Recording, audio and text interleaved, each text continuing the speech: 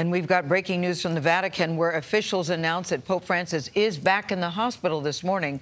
Chris Livesay is with us from Rome with more on the story. Chris, what can you tell us about what's happening with the Pope?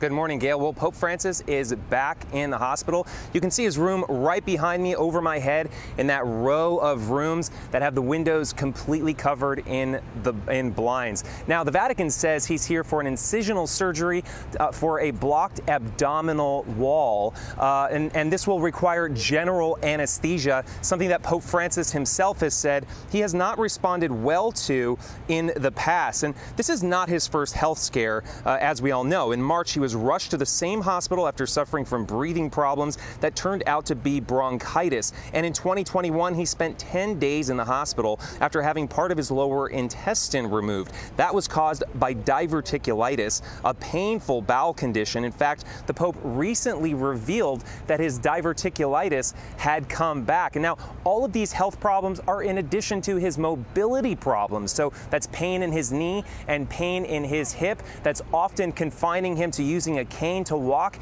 and oftentimes a wheelchair. Tony? All right, Chris Livesay for us in Rome. Chris, thank you very much.